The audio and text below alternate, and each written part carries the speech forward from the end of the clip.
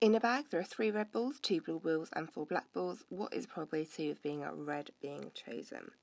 So for that we need red over total. The number of red balls is 3. The total number of balls is 3 plus 2 plus 4, giving us 3 over 9. We can cancel that down because we can divide both those numbers by 3, giving us 1 over 3.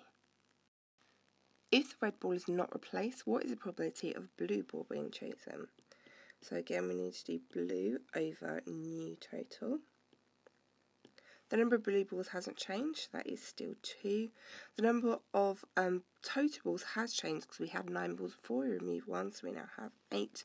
We can divide both those numbers by 2, giving us 1 over 4.